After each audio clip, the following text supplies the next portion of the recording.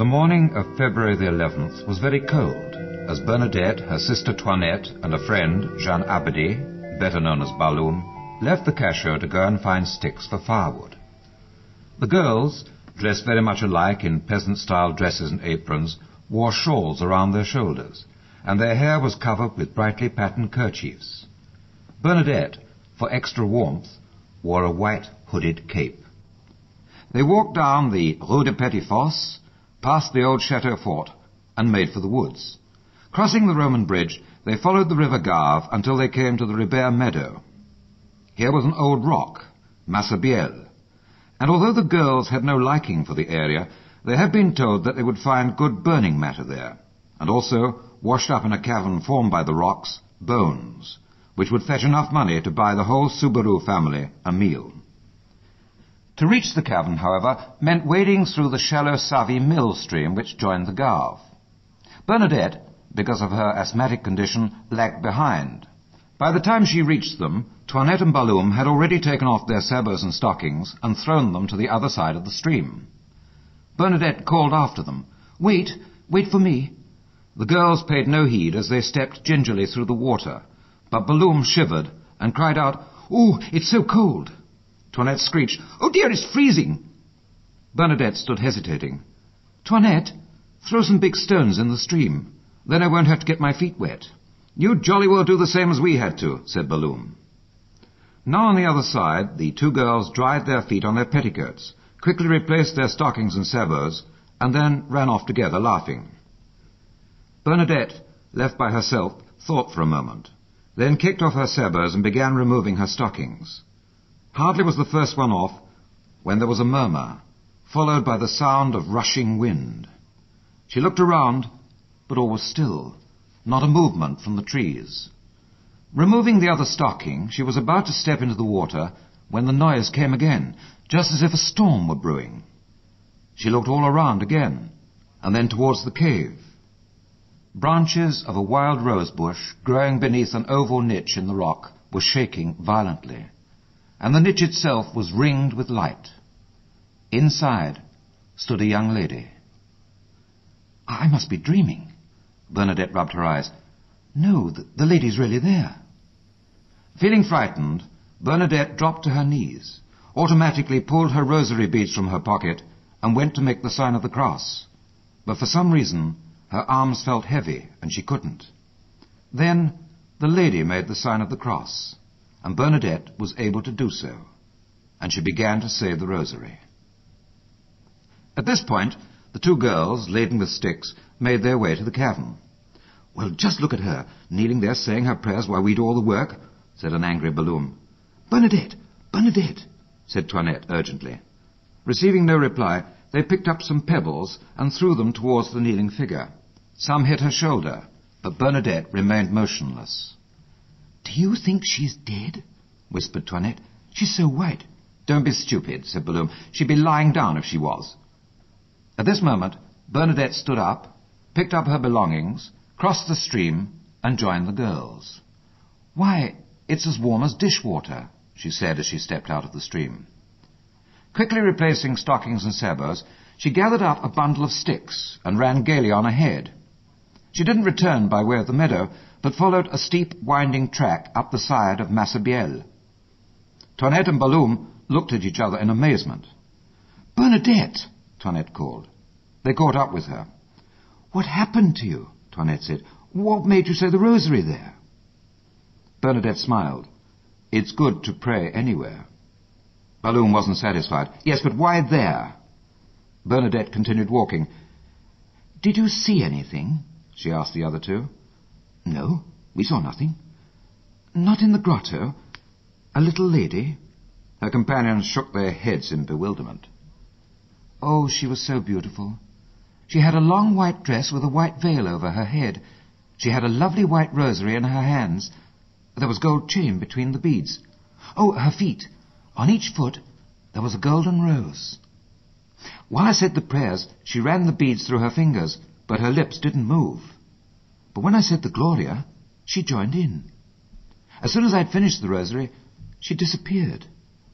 Oh, I do hope she comes back again." At the end of this disclosure, all three, busy with their own thoughts, remained silent until they'd reached the cachot. Then Bernadette said imploringly, "Balloon, Toinette, please promise you won't tell anyone about the lovely little lady." Balloon was already running off to her own home. Bernadette raised her voice, "Balloon, promise!" Then, taking her sister's arms, they went through the heavy door. "And you, Toinette?" But this proved too difficult for Toinette. And that evening she told her mother, though for her trouble she received a spanking, and Bernadette was forbidden ever to go to Massabielle again. It wasn't as simple as that, however, for on Sunday the 14th, Bernadette told some of her friends sadly, "I feel that I must go to Massabielle, but Mamma and Papa have forbidden me." The girls weren't prepared to let a little thing like that stop some excitement, and they wasted no time in seeking out Francois and Louise Souberou and pestered them until they wearily gave in. After filling a small flask with holy water from church, Bernadette and half a dozen of her friends were off in a flash. Over the top of Massabielle, down the rough zigzag track which a few days before Bernadette had so nimbly climbed. Now she ran down it at an amazing speed. By the time her companions reached the bottom, she was already on her knees. They looked at their friend. They looked at each other. Then, shrugging their shoulders, they too knelt on the pebbly ground and joined her in the rosary. Within a few minutes, Bernadette stopped praying and softly said, "She's here. She's here." One of her friends pushed the flask into her hands. "Go on, sprinkle the holy water. It might be the devil." Bernadette rose slowly to her feet, took a few paces forward, and threw some of the holy water towards the niche and commanded, "If you are the devil, go. If you come from God, stay." Bernadette's anxious face lit up. "Oh, please stay."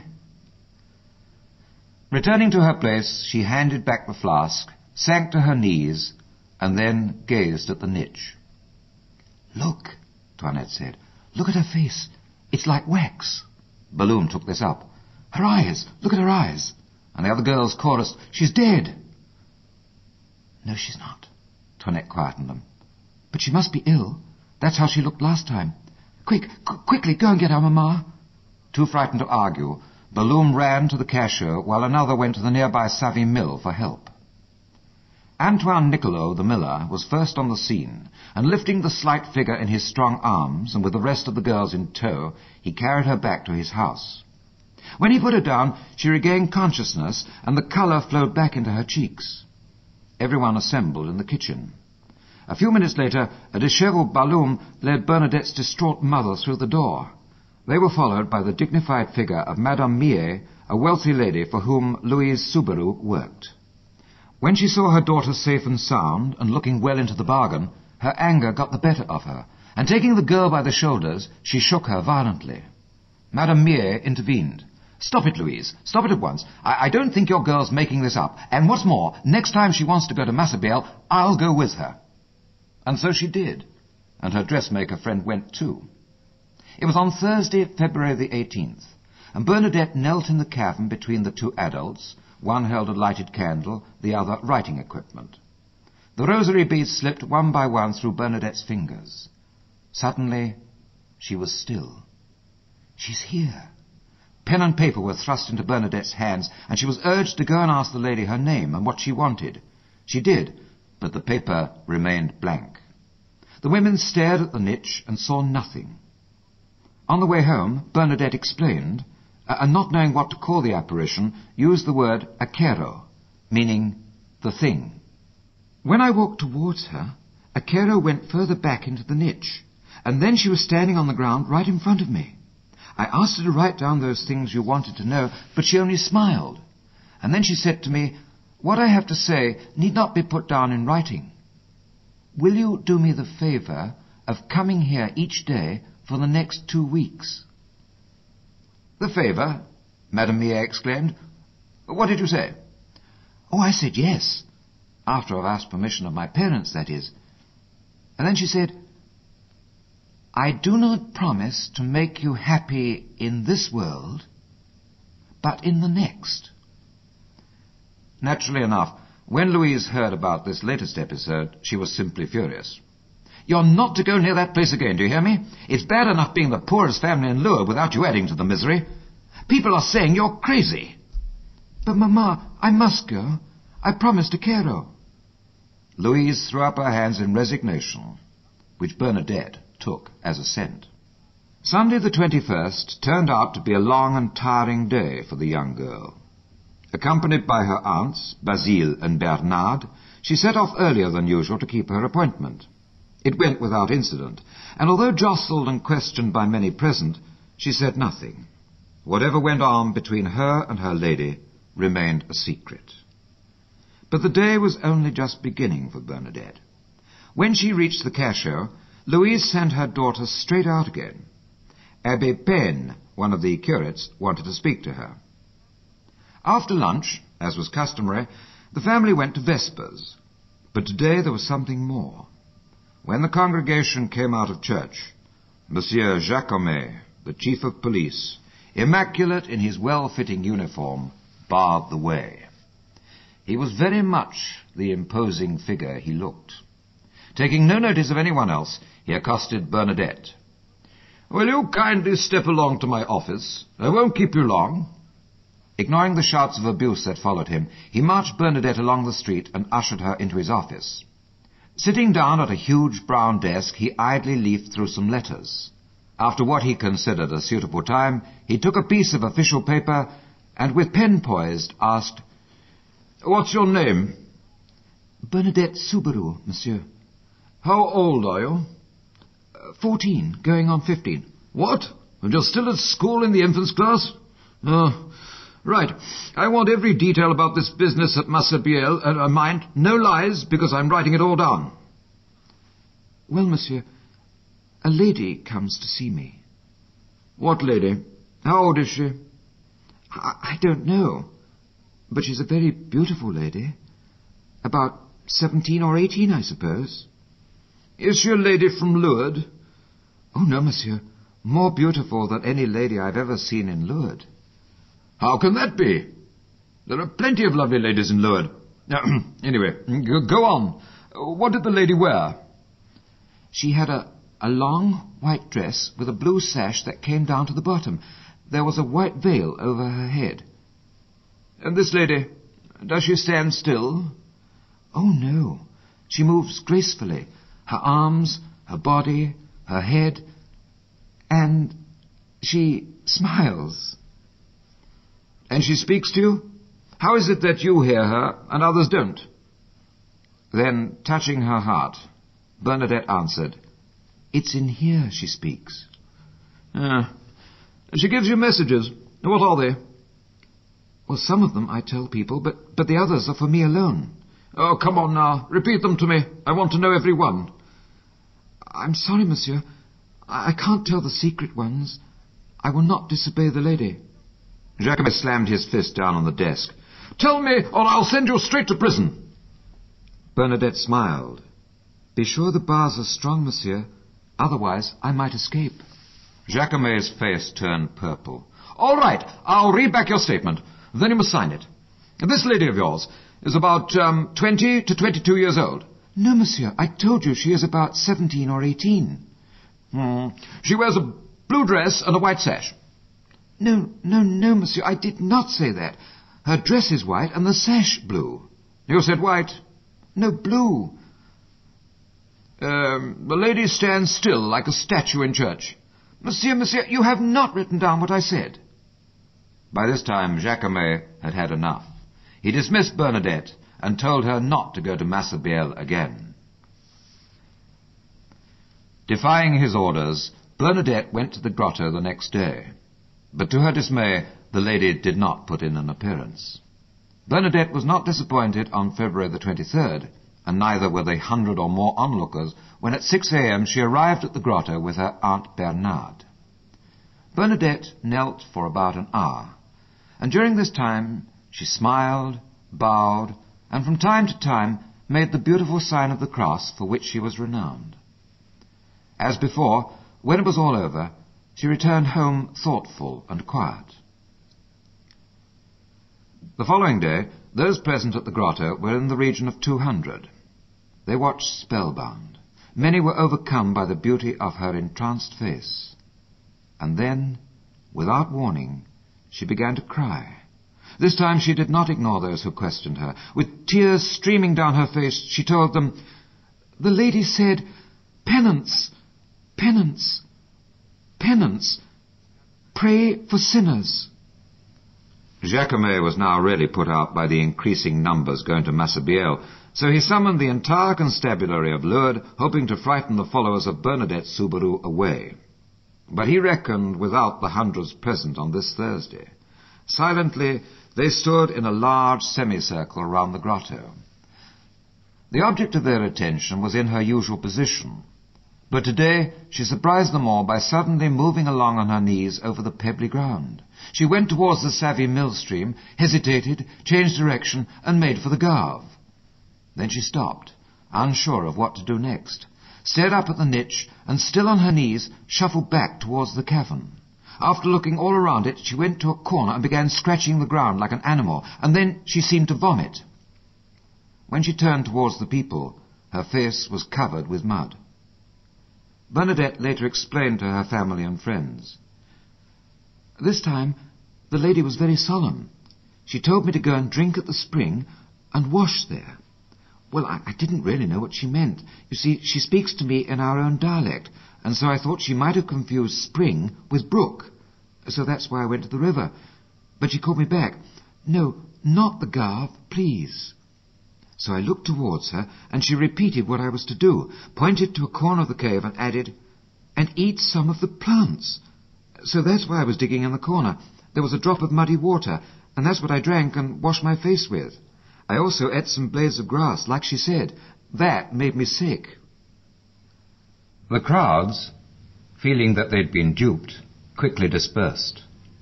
Not one of them noticed the thin trickle of water welling its way up through the muddy patch where Bernadette had been digging.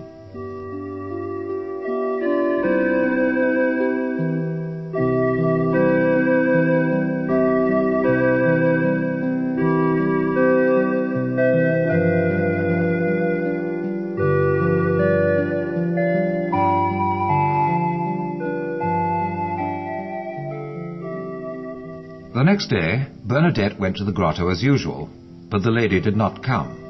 The day after this, she did, and the crowds were there again in full force. After the ecstasy, she told the people, "The lady told me to kiss the ground as an act of penance for sinners."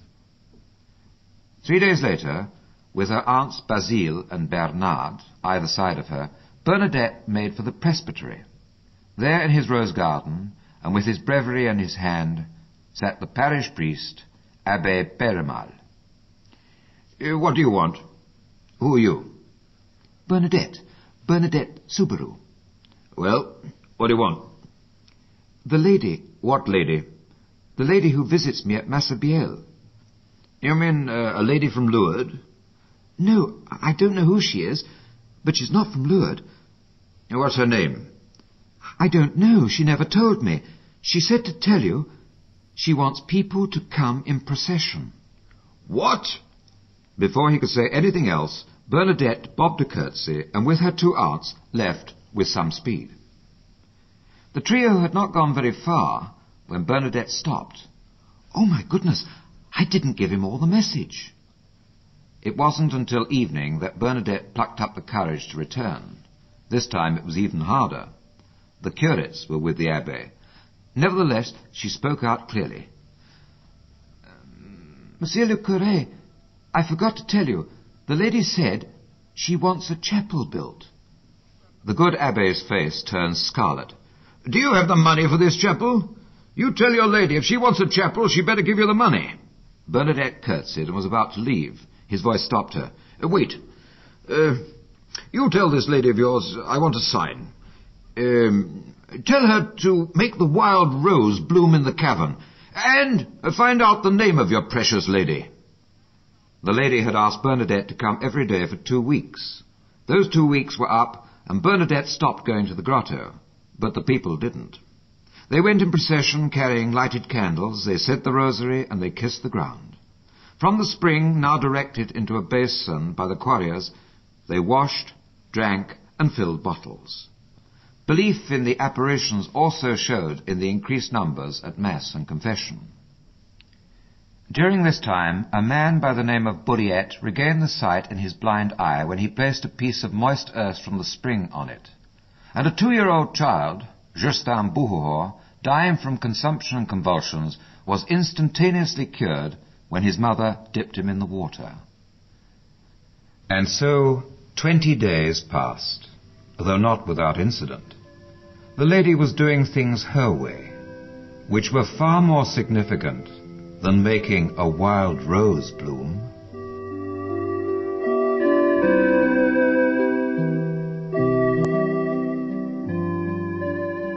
"Mamma, Mamma," Bernadette whispered, shaking her mother. "Quickly, we must go at once." "What, at this hour?" Yes, we must go."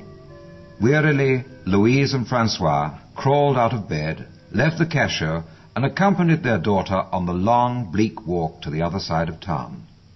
It was March the 25th, the feast of the Annunciation, and Massabielle, even at this unearthly hour of 5 a.m., was crowded. Everyone firmly believed the lady would come today. Thus, when Bernadette arrived, excitement filled the air. Bernadette knelt and started to pray. After some time, while still entranced, she stood, took a few steps forward, stopped, stretched her arms in front of her, and then, regaining consciousness, and to the astonishment of her parents and the onlookers, she pushed her way through and ran. Over the tiny Massabielle bridge, crossing the Gave by the old Roman bridge, along the deserted road by the wood, she sped up the stony path to the village, past the church of Saint-Pierre, and then she was at the priest's house. Rushing past the housekeeper who opened the door, she burst into the room where the abbé was sitting, and without any greeting, panted, "I am the Immaculate Conception." "What? Where are your manners? Who said you could come in unannounced?" Bobbing a curtsy, Bernadette began again. "Monsieur le Curé, the lady said, 'I am the Immaculate Conception.'" The abbé's face drained of colour. "What on earth are you talking about?" "The lady, mon père, she told me her name." Then, opening her arms wide, Bernadette placed them across her chest, lifted her eyes towards the ceiling, and breathed, "I am the Immaculate Conception." "You asked?" The abbé was quieter now. "Oh, yes, I kept on asking until she told me. I put out my arms toward her and implored, 'Please, madame, what is your name?' The lady's smile faded, and she became serious. She stretched her arms towards the ground and brought them up and crossed them over her chest, and then raised her eyes to the sky and said, 'I am the Immaculate Conception.' Then she disappeared.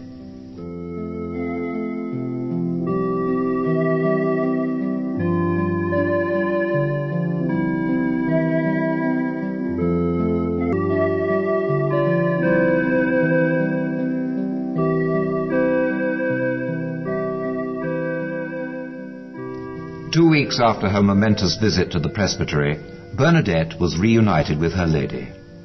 This time, the local doctor witnessed the ecstasy. He reported the incident to Abbé Perimal. "That young Subaru girl, she held a lighted candle in her right hand and rosary beads in her left. Her features were really death-like. Then I noticed that the candle had slipped downward, and the flame licked her fingers for a full 10 minutes. I timed it. The amazing thing is, there's no trance that can resist the agony of fire. I examined her after, and there wasn't a trace of a burn. I thought to myself, I'll try a little experiment, and I took a lighted candle from someone and touched it to her hand. She screamed and said, 'Why do you want to burn me?' Well, if I hadn't seen it for myself, I'd never have believed it." After this day, Bernadette stopped going to the grotto, but life remained troublesome. She was pestered continually by people who asked silly questions and who offered money for blessings, which Bernadette angrily refused. At school, the situation was different, but just as uncomfortable. The girls were embarrassed in her company, and her teacher, Sister Vazou, treated her with contempt. But only one thing mattered to Bernadette, her first communion. She spent every possible moment learning her catechism. On June the 3rd, the feast of Corpus Christi, she achieved her ambition, and after this she was enrolled as a child of Mary. On being asked what gave you most joy, receiving God in communion or talking to the Blessed Virgin, she replied, "I don't know. The two things go together and can't be separated. All I know is that I was happy both times." The Mayor of Lourdes was having ideas of his own around this time. He planned to capitalize on the newly discovered spring water and turn Lourdes into a spa resort. He was simply furious at the way people were bathing and taking away bottles of water without paying a thing. So, using as an excuse the excitable scenes at the grotto, and that the water might be harmful to people's health, he had Massabielle barricaded and closed to the public. No sooner were the barricades in place than the townspeople pulled them down, but just as quickly the gendarmes had them up again, and so it went on. But on July the 16th, the feast of Our Lady of Mount Carmel, the barricades were well and truly in place. Bernadette, sitting alone in a meadow during the early evening of that day, suddenly felt her heart flutter. "It's the lady. She's calling me." Springing to her feet, she ran towards the town. Halfway there she stopped. "I don't want to tell anyone. I want to be alone with her." Unfortunately for Bernadette, some ardent followers had been keeping watch on her, and now seeing her haste, quickly spread the news from house to house. "Bernadette's going to the grotto." With Bernadette's change of mind came a change of direction, and instead of taking her usual short route, she followed the one used at the time of the first apparition, when, together with Balloum and Toinette, she went to gather firewood. Past the old chateau fort, across the tiny Savy Mill bridge, and on to the Ribert meadow. Crowds followed in her wake, and as she knelt, she motioned them to stay well away. This they did, excepting her mother, who knelt just a little way behind her daughter. Bernadette looked towards the niche away in the distance, but only the upper part showed above the barricades. Her distressed gaze searched the area and came to rest on the bank of the Gave, near where it joins the Savy stream. Bernadette rubbed her eyes, just as she had on February the 11th. The silent, reverent gathering, who had formed a semicircle around her, saw the kneeling girl's face turn pale and her skin go taut, while the brown eyes widened and became glazed. "The lady," Bernadette told her family later that night, "was more dazzling and vivacious than ever before. The golden roses on her feet were brilliant, and her veil and hair flowed freely. Her smile was more loving. I went to say my rosary, but the lady put her fingers to her lips as if to say, 'Be still, be quiet. You'll have plenty of time for that when I've gone.'" Night had set in, and still Bernadette stared rapturously at the beauty of her lady. Then, slowly, very slowly, the dazzling brightness faded, so that the girl was hardly aware of it. She raised her hand to wave. Then there was nothing, only the darkness of night. She knelt on a little longer, reassuring herself that her lovely lady had gone. Then, slowly dragging herself to her feet, she staggered towards her mother. Louise took her sorrowful child in her arms, gently covering her with a warm cloak. No words were necessary. She could tell from her daughter's tear-filled eyes that the lady would never return.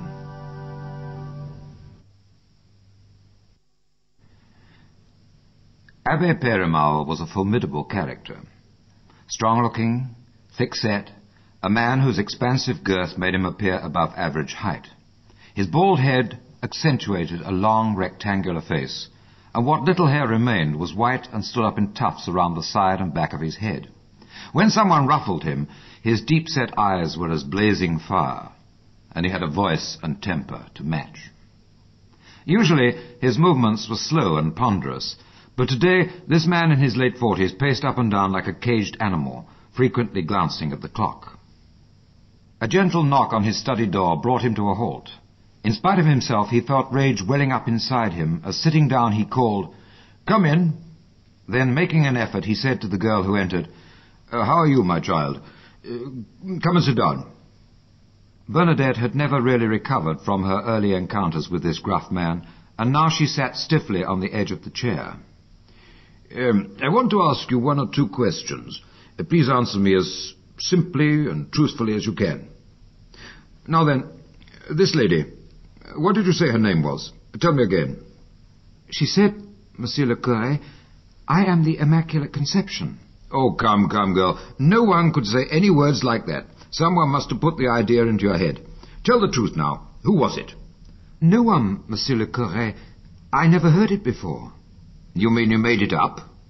No, mon père. The lady said it." You probably heard it at school. I expect Sister Vazou told you." Bernadette shook her head. Do you know what it means?" Bernadette sat quietly trying to think. Then, "No, I have no idea." "Then I'll tell you. It means this. On December the 8th, 4 years ago, the Holy Father proclaimed to the whole world the doctrine that the Blessed Virgin Mary, from the very first moment of her conception in her mother's womb, was preserved from the stain of original sin, a privilege and a grace granted by God on account of the merits of Jesus Christ. Is that clear to you?" "I'm sorry, mon père. I still don't understand." "Oh, Bernadette, why don't you confess that you lie, and then we can all go back and lead normal, peaceful lives again?" "How can I say a thing like that when I'm telling the truth?" The man felt tortured, but pulling himself together, he stood up and went towards the door. "Very well, my child. You may go." With a sigh of resignation, he closed the door after her. This had been his last attempt to get to the truth. He had already questioned Sister Vazou, and she said there was nothing about the Immaculate Conception in the school syllabus. Neither had she taught it, and the curates assured him that they too had never told Bernadette anything about it. If this were a hoax, why didn't she just say that she saw Mary, the Mother of God, or even the Blessed Virgin? But to call the lady by a name that she'd never heard, or even understood. Another thought struck him. If this were the Mother of God, then he was failing to carry out her commands. After all, she had answered his requests, given her name, and then there were plenty of signs. The Buhuhor child miraculously cured, and Dr. Douzot's conversion since the candle episode. He had certainly declared her to be an authentic visionary. The abbé decided to act. But all his attempts to have the guards removed and the barricades pulled down failed miserably, and he realized he would have to see the bishop at nearby Tarbes. A few days later, at the bishop's residence, the abbé reported on the chain of events at the grotto. "Well, we've certainly acted wisely in keeping our noses out of this business," said the bishop. "And may I say, my dear Père Aimable, how much I admire you for keeping clear of it all." Your lordship, my appointment with you today was not just to report what has been happening, but really to tell you how much my conscience is bothering me. I think it's time the Church did something about it." "This is a curious change of attitude, Père Aimable." "I must confess, my lord, that in the beginning I thought the girl was quite mental, and then a good actress, but now I have my doubts.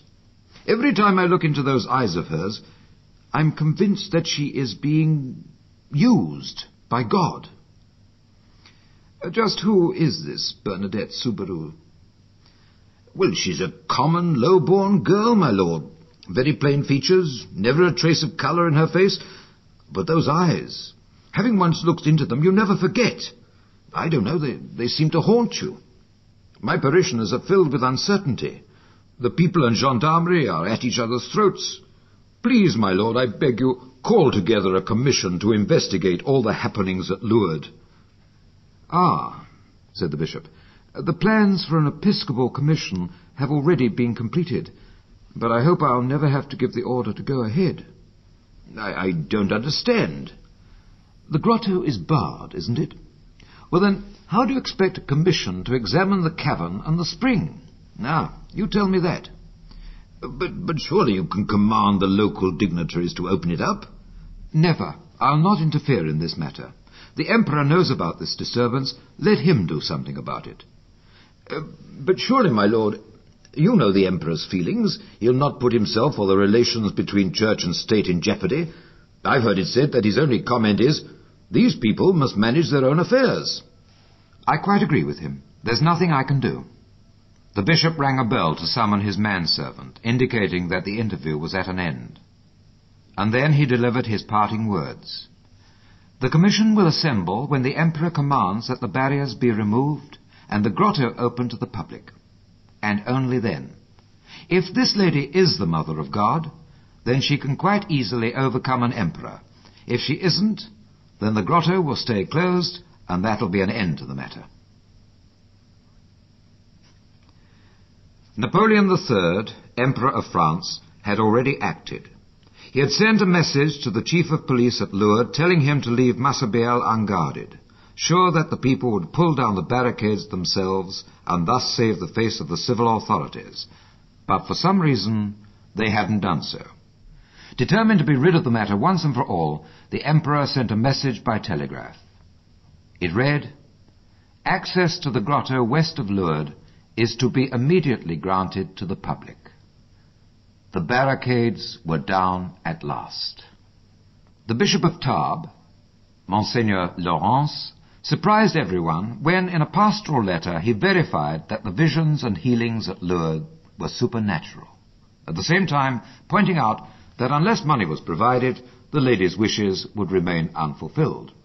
After this, money poured in from all over the world, and in less than 2 weeks, 2 million francs had reached the bishop, who immediately appointed Abbé Périmal to administer the building of a chapel. The municipal authorities sold him the land and caverns of Massabielle, and building began. The abbé also became the self-appointed protector of Bernadette. He unearthed many plots to put her in prison, and on one occasion he quashed an attempt to have her committed to a mental asylum. With Bernadette, the whole Subaru family came under his wing. He had them moved from the cashier to more comfortable quarters at a nearby mill, and here Bernadette had a room to herself. Even so, she was still plagued by visitors, and after 2 years the abbé persuaded the sisters who taught her at the hospice to take her as a boarder. About this time, Sister Vazou was recalled to the motherhouse at Nevers. Bernadette worked hard, and although study wasn't easy for her, she progressed. So much so that when the bishop inquired after her, Abbé Périmal said, "My lord, she has grown up into a very fine young lady. All the rough characteristics are gone, and everything about her develops in an outstanding way." Towards the end of her 4th year, she received one of many visits from the abbé. Now he looked with great love and affection at the tranquil girl who sat facing him. "Bernadette, are you happy? What do you intend doing with your life?" "Yes, Monsieur le Curé, I am quite happy. Perhaps I could take a job as a maid in one of the big houses in the town." "Oh, Bernadette, do you realize what you're saying? Don't you understand what the result of the commission means? It is judged that Mary, the Immaculate Mother of God, appeared to you 18 times at the grotto of Massabielle. Why, at this moment, all the information and papers regarding the investigation are with our Holy Father in Rome. How could you possibly imagine yourself out in the world? Hasn't it occurred to you that your name could go down in history and be remembered after you die?" "Oh, no, monsieur. Surely this cannot be." "My dear, you are happy enough living among the sisters. Wouldn't you like to be one of them and stay with them for good?" "Oh, no, mon père. I'm not good enough for that. I'm far better suited to working in the kitchen. I'm quite good at peeling vegetables, you know." I want you to give this a lot of thought, Bernadette. But of your own free will, you must choose it." Bernadette did think and pray, and finally decided to join the community of the Sisters of Nevers as a nun. Because of her continuing poor health, it was to be 2 years before she left Lourdes forever. The journey to the mother house at Nevers took several weeks. On arrival, she was greeted by the Mother Superior, Josephine Imbert, who was accompanied by another nun. "Tell me," said Mother Imbert, "what is your name? I've forgotten." "Bernadette Subaru, Madame la Supérieure," she replied. Indicating the other woman, Mother Imbert said, "This is Sister Bazou, mistress of the novices. From now on, you'll be in her care."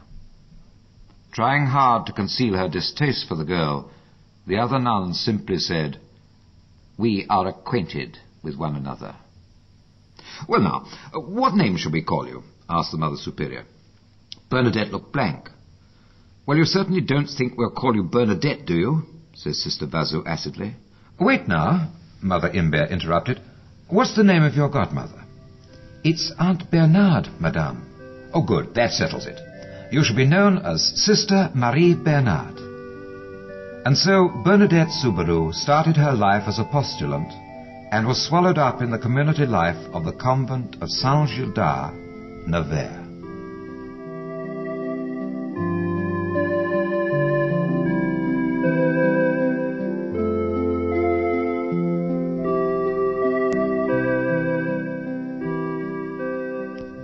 Bernadette suffered all her life. A cholera epidemic and the famine which followed in its wake when she was but a toddler left her permanently weak, and so she remained for the rest of her 35 years. Frequent bouts of asthma were further aggravated by the deplorable conditions of the cachot, and Bernadette spent much time in her bed. At the convent in Nevers, it was no different. There was no relief from the arduous day's work required by the strict discipline, and the effects of the early years of malnutrition gradually took their toll. Her wasted body developed tuberculosis, and the slow decaying of her bones resulted in excruciating pain, and she became easily exhausted after only the lightest of tasks. The lady had said, "I do not promise to make you happy in this world, but in the next." Her bed in the infirmary of Saint-Gildard convent was never long without its occupant, and this caused her superior to say half-jokingly one day, "What are you doing in bed, you lazy little thing?" "Why, dear mother, I'm doing my work." "And what is your work, may I ask?" "It is to be ill." These words can be a great comfort to the thousands of sick and handicapped who annually visit Lourdes. Theirs is a sublime vocation often discovered at the shrine itself. So many find new hope in the realization that, like Bernadette, they do have a use in life. Our Lady has something to say to everyone who visits her shrine, but so few give her the chance. Quiet moments are rare, and it is all too easy to become swept up in a round of crowded activities and excursions.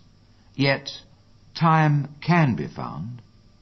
After the torchlight procession, vast crowds go to the grotto and say good night to Our Lady, and then return to their hotels. At the grotto, all is still and tranquil. The pyramid of candles flickers and splutters, and the fast-flowing Gave lowers its voice. Trees rustle, and the night air brushes the face in a cool embrace. Here in the candle glow are seen the example of young and old alike. Some kneel with outstretched arms, while others stand mesmerized, gazing at the niche. Others sit side by side on the seats under the rock of Massabielle for an all-night vigil. It is at times like this when, without distraction, one can more easily feel the presence of the Immaculate Mother of God. It is easier to realize how selfish we are, or how full of pride, greed, and so many other emotions which rule our lives. Then Our Lady's words really begin to make their full impression. Penance, penance, penance. Pray for poor sinners. This was the only message Bernadette directed to the crowds who were there during the apparitions. It is the message of Lourdes. There is no other. It was as the result of her actions during the 9th apparition that Bernadette was taken by many to be a charlatan. What else were the hundreds of onlookers to think?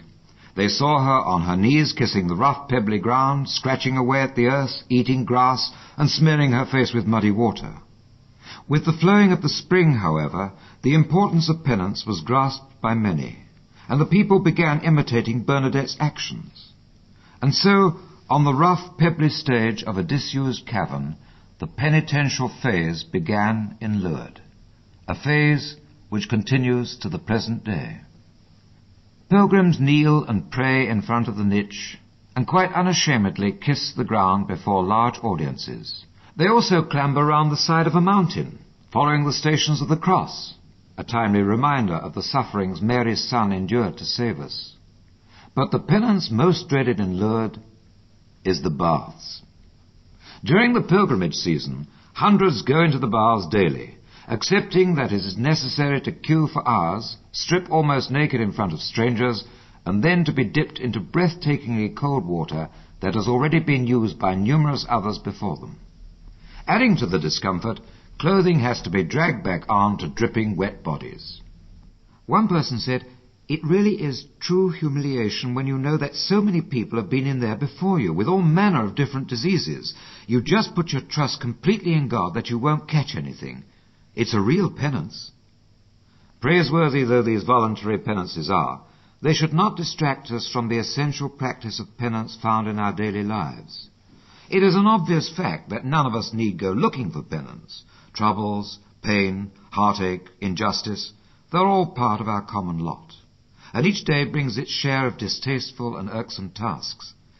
But they need not be wasted, and it is in this respect that Bernadette's example matters most. Never once did she rebel or complain against God. Never did she try to justify herself. She accepted everything, always seeing in each situation God's will for her. In the convent at Nevers, she was heard to say, "I would rather lie sick on my bed than be a queen seated on a throne." And on another occasion, "If by lying ill in bed for a day I can save a sinner, then I would willingly spend the rest of my life there." People, when in Lourdes, carry out Our Lady's command to do penance. The same goes for prayer too. No matter where one goes, be it in the domain or while walking through the town, people of all ages carry or even wear rosary beads. In each of the 18 apparitions, Our Lady appeared with rosary beads over her arm, and Bernadette said her rosary. That the rosary was recited is not perhaps so significant as the fact that Bernadette was being encouraged to pray. This help to pray is so necessary in our hectic lives. Very few of us pray regularly. For most, it is no easy task. One pilgrim to Lourdes summed up quite candidly what we all feel at some time or other. To pray is the hardest thing in the world, and the most tiring. It's very difficult, isn't it? There are times when I feel there is a starvation. My mind won't function at all. Well, we're in good company. For it is common knowledge that after many years as a nun, Bernadette never became proficient at meditation. But the prayer to which she remained faithful, and which aided her along the road to sanctity, was none other than the one taught her by Our Lady, the simple rosary, said with recollection and love. Once Mary had delivered her message for the world and given examples of how it was to be carried out, her work was done, and she revealed her name. In the remaining visions, she and Bernadette simply took pleasure in being together.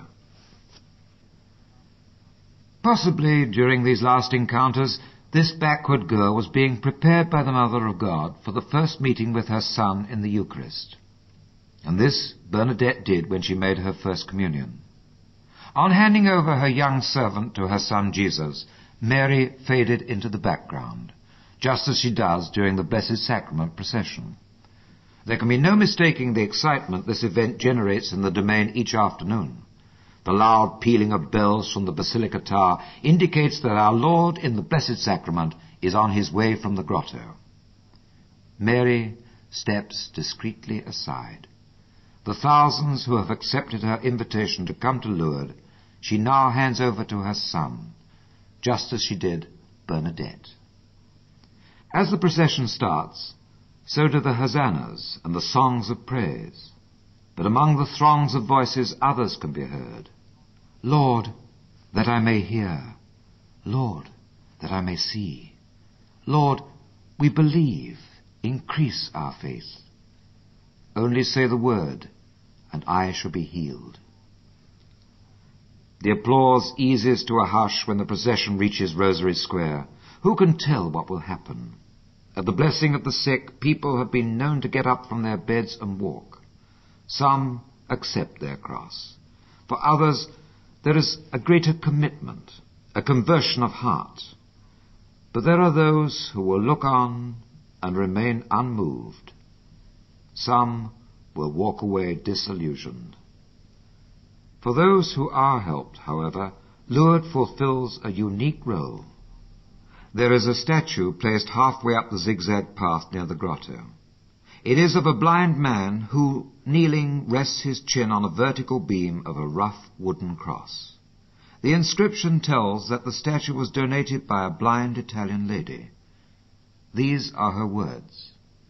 "I came here to regain my sight, but I regained something much more important, my faith." There is no mistaking the great love pilgrims have for Our Lady, which is expressed when they walk in the evening torchlight procession and join their voices to the thousands of others singing the Lourdes Ave Maria. When passing her crowned statue, they know that although a queen, she is not unapproachable. She is not really standing on a pedestal to be admired from afar. She is also our mother. Bernadette was always at home in her presence, and remarked on the gracious smile and warmth of her lady. When she spoke of the apparition which took place on the Feast of the Annunciation, Bernadette referred to her in these words. She was smiling and looking at the crowd like a loving mother watching her children. And this is how we come to see Mary. Her vocation was in saying yes to becoming the Mother of God. And her vocation is still to be a mother, ours. A mother's joy is to bring up children to be like her, perhaps even exceed her. This is what she wants of us all. Her greatness was in letting God take over. For the Almighty has done great things to me. It is in this way that she wants us to imitate her.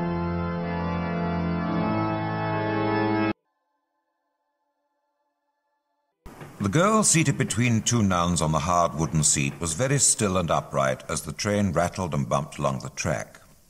A tapestry travelling bag and an enormous cerise-coloured umbrella rested against the skirt of the smart dress she was wearing.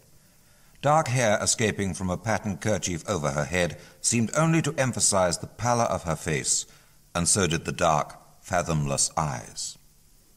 Oblivious of the nuns and of the two girls, Leontine Mouret and Marie Laurenti, who made up the rest of the party, Bernadette Soubirous recalled her departure from Lourdes earlier on this Wednesday morning of July the 4th, 1866.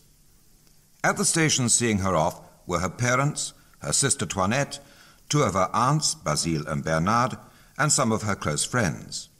Her mother had been beside herself with grief as she clung to her 22-year-old daughter. Gently releasing herself, Bernadette said, Mamma, please don't distress yourself so much. After all, Nevers is not the other side of the world. You can always come and see me, you know." "Oh, I don't know, Bernadette. I feel as though I'd never see you again." Francois Soubirous, trying to calm his wife, said, "Come now, Louise, you're being over-dramatic. Now, Bernadette, it's time for you to go. Give your mother a kiss, and don't keep the good sisters waiting any longer." Tears flowed, and handkerchiefs were very much in evidence as the heavy steam train moved laboriously out of the station. Following the river Gave, it passed by a great mass of rock known as Massabielle. In an oval niche of a grotto stood a pure white statue of the Madonna. A pyramid of candles burned brightly nearby. The top of the rock had been levelled out and foundations laid. There was, however, one building in evidence, a small, newly built chapel. Looking across to the grotto, Bernadette's heart ached even more as she said her silent farewell to what she felt was her own private heaven. Now, escorted by Mother Alexandrine, the superior from the hospice at Lourdes, and Mother Ursula, a superior from another convent, she and the two other girls were on their way to the convent of Saint Gildard to join the Sisters of Charity and Christian Instruction at Nevers. The journey was to be a long one, and it entailed changing trains and overnight stops along the route. The first of these was at Bordeaux, where they spent 2 days. and then to Périgueux. Though the train was slow with many stops, and the heat and smells intense, there was no question of boredom. They prayed and discussed all they had seen during their travels, and on the final stage of their journey, the superiors told the 3 aspirants the history of the order which they were about to join. At the end of this story, Leontine said, "I wonder which house I'll be sent to when I'm professed." Said Marie, "we'll each be given a job to do. Wonder what mine will be." Bernadette said nothing. She had no need to wonder, for as far as she was concerned, she considered herself to be useless. At 10:30 that night, the train came to a halt at the platform of Nevers station, and the nuns wasted no time in shepherding their charges off to the waiting carriage and pair which transported them at great speed through the dark and deserted streets. As they approached the convent, the driver suddenly turned left. Bypassing the front gate, he went in through a side entrance and deposited his passengers in the courtyard. They gained admission to the building through a door at the top of some steps by the kitchen. Several nuns waited to greet them. After a light supper, the new arrivals were led through the sleeping convent to their dormitory. On the afternoon of the following day, all the novices and postulants of the community assembled in the great hall of the novitiate. Also present were the sisters of the 2 other houses in Nevers, which had been specially invited along. It had been decided that Bernadette Soubirous should give an account of an experience she had had at Lourdes. The Mother General, Josephine Imbert, presided. Beside her sat Sister Marie-Thérèse Vazou, the mistress of the novices, and the 2 superiors from the Pyrenees, Mothers Alexandrine and Ursula, who were to act as counselors. Clothed as she had arrived in a blue striped dress with a little scarf tied Pyrenees fashion over her head, Bernadette faced 300 religious. "Now," said Mother Imbert, "tell us exactly what happened." "While I was out in the woods one day, I saw a beautiful lady standing on a niche in an old cavern. She wore a white dress and a blue girdle around her waist, and she had a—" "Wait a minute," Mother Imbert interrupted. "Now speak more slowly and tell us what you were doing in the woods. Were you alone?" "No, madam, I was not by myself. My sister Toinette was with me, and so was a friend, Jeanne Abadie, and we went out to get some sticks for firewood. We were very poor, madame. My father was out of work." Yes, said Mother Imbert. "What happened then?" "Well, we left the cachot, that's the old prison where we were living at the time, and going by way of the Savy Mill came to the Ribert meadow. Toinette and Jeanne Abadie quickly crossed the little Savy stream and went past the old cavern of Massabielle and ran off together laughing. You see, I was so much slower than they because of my asthma. Anyway, I took off my sabots and began removing my stockings when suddenly I heard a murmur, and then a sound of rushing wind. It was just like when a storm is blowing up. I looked all around, but everything was still. There wasn't a movement from the trees. I heard the sound again and looked towards the cave. Then I noticed that a wild rose, which was growing beneath the niche, was shaking violently, and the niche itself was ringed with light. Inside stood a young lady. She wore a long white dress with a blue sash around her waist, and over her hair there was a veil. On each foot there was a golden rose, and she held a white rosary. It had a gold chain between each bead. I couldn't believe my eyes, and so I rubbed them because I thought I was imagining it. But no, the lady was really there. I felt frightened and just knelt down and tried to make the sign of the cross, but I couldn't. My hands felt so heavy.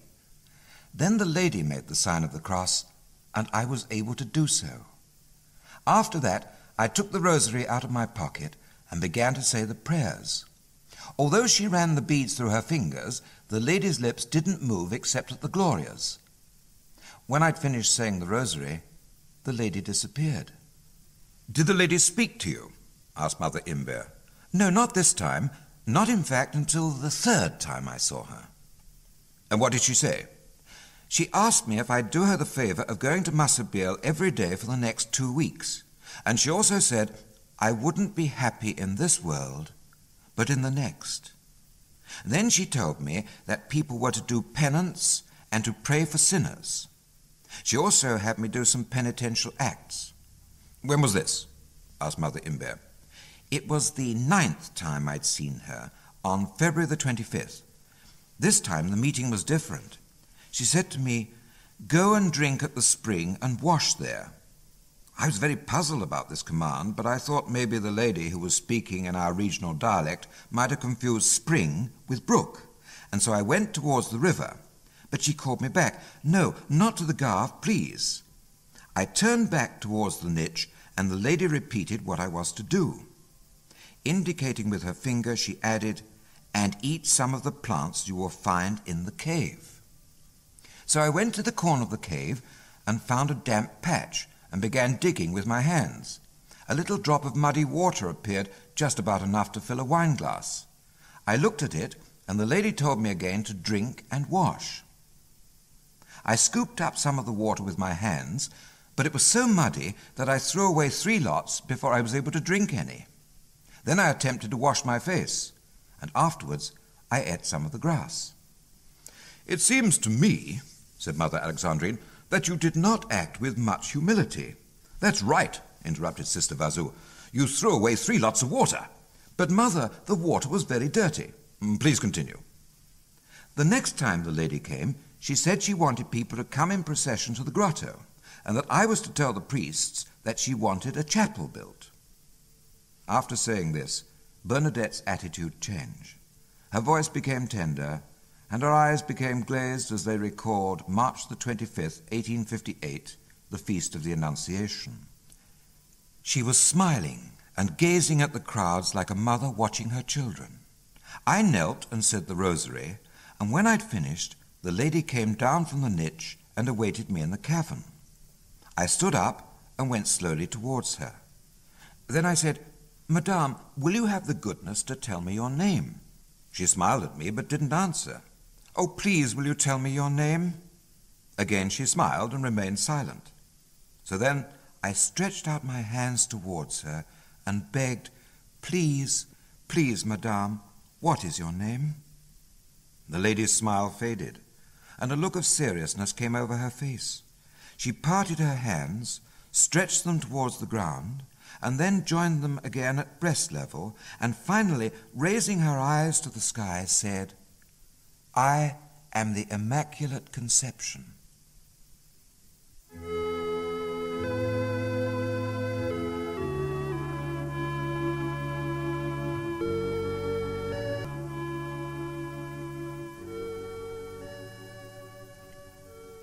Bernadette stopped speaking and dropped her hands to her sides. While relating this scene, she had spontaneously mimed every gesture of the lady. Breaking the silence, Sister Vazou had one more question to ask. Having heard that Bernadette had been entrusted with some secrets, she wondered why no mention had been made of these. "What about the secrets, then? Aren't you going to tell us anything at all about them?" But Bernadette, as was her custom, eluded the question, and the meeting came to an end. That evening, Bernadette was handed over to Sister Dubeau, who was to be her guardian angel in the next few weeks. She showed the new postulant around Saint Gildard, taught her the ways of convent life, the exercises of the novitiate, and in particular, the importance of keeping the rule. Despite the companionship of Sister Dubeau, Bernadette, during her first week, was deeply distressed. She missed Lourdes, she missed the grotto, she missed her family, and although she did her best to hide the fact that she was more often than not in tears, her red eyes betrayed her. But Bernadette overcame her grief, and in a letter to her parents she wrote, "I am settled and very happy, and I beg you not to be anxious about me."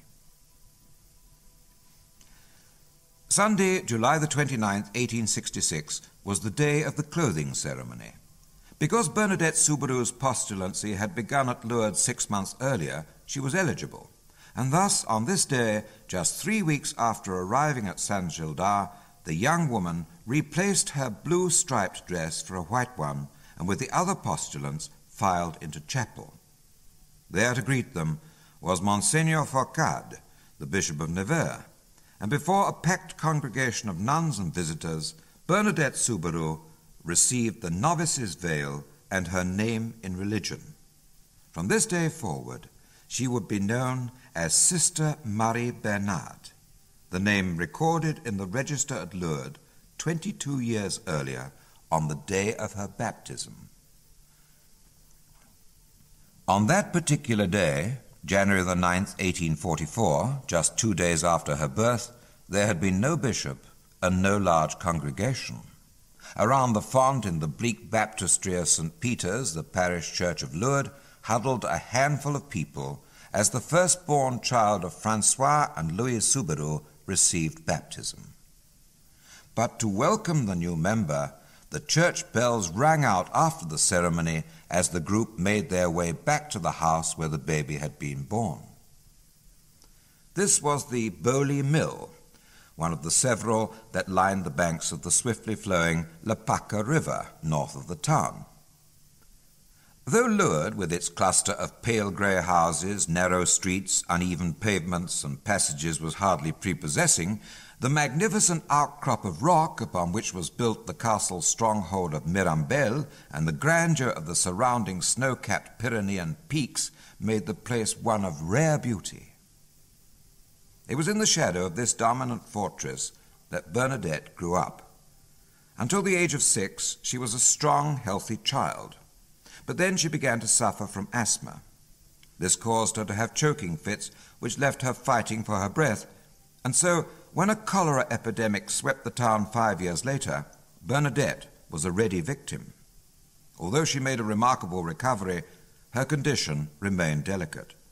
She was never fully able to take part in the games and activities with the other children, and even her growth was retarded. But she worked hard.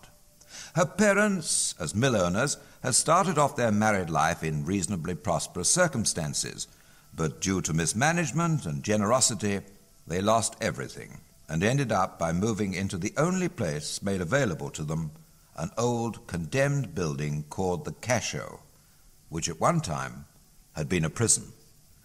The front room of the ground floor was used as a workshop by a stonemason, while the Soubirous family, which now numbered 6, occupied the back room. It was small, dark, and damp. In fact, nothing but a fetid hole, and the 2 barred windows were a grim reminder of its previous usage. Once the family had moved in their pitiful belongings, Bernadette took over running the home while her hard-pressed parents tried to get work. Francois could only get odd jobs, and this was doing work that other people would not. For Madame Soubirous, it was not so difficult. There was always a place for a hard worker in the better-off houses doing the washing and general cleaning. Bernadette's sister Toinette went to school, while she herself could not, at least not on a regular basis, for when her father was fortunate enough to get a day's work, Bernadette looked after her 2 little brothers. She washed them, dressed them, and despite the exhaustion caused by her restricted breathing, played with them, more than happy to help them forget their empty stomachs.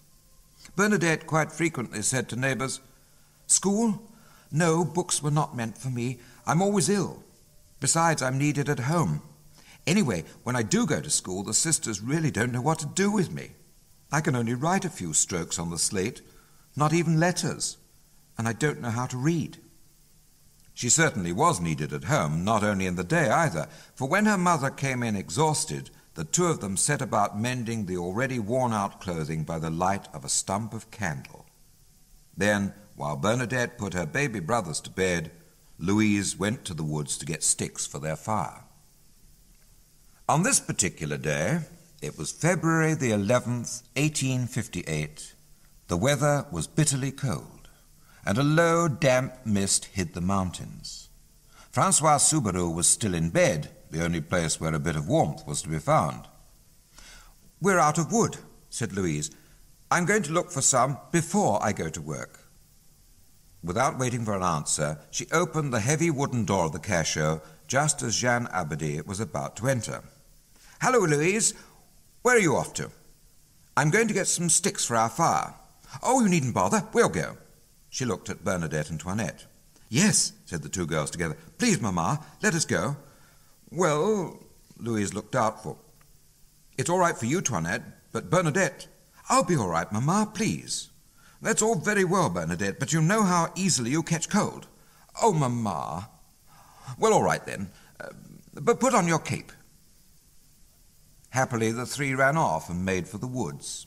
Once there, Toinette and Jean went on ahead and became so engrossed in their project that they forgot all about Bernadette. And when they returned a little later, they were amazed to see her kneeling motionless. "Bernadette! Bernadette!" Toinette called, and receiving no answer, she threw stones to attract her sister's attention. Bernadette did not respond at once, but after a while she stood up and joined the other two.